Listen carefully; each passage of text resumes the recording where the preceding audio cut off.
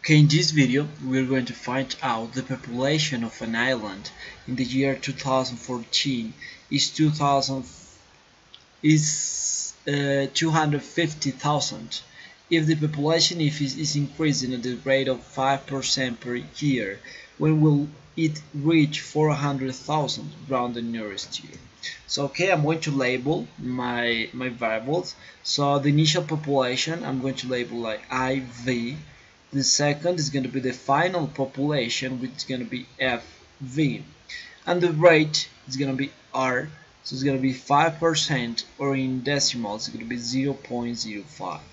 So the initial population in 2014 is 250,000, and the final population is going to be 400,000.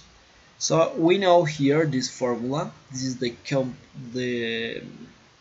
interest rate, which is composed.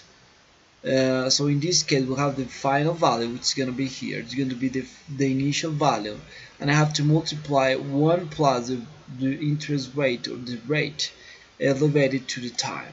So we have already the final value is going to be 400,000.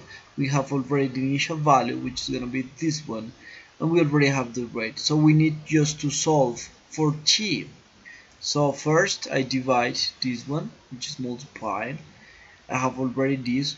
Each time when you have our variable to solve in the exponent, we need to make it down with the logarithm. So apply logarithm, which is natural logarithm. So this one is Euler. Euler is just down here. And so the question is, which is the logarithm of this one? So this one, because of the law of logarithms, when we have the exponent, it goes here to multiply. So this is the advantage, and this is why we use that.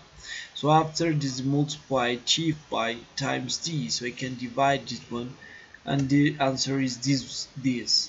And if I can round to the nearest year, it's going to be 10 years.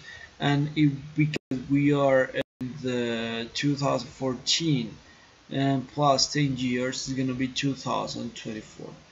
Okay, I hope it has worked. Have a great success with mathematics. See you in the next video. Bye bye.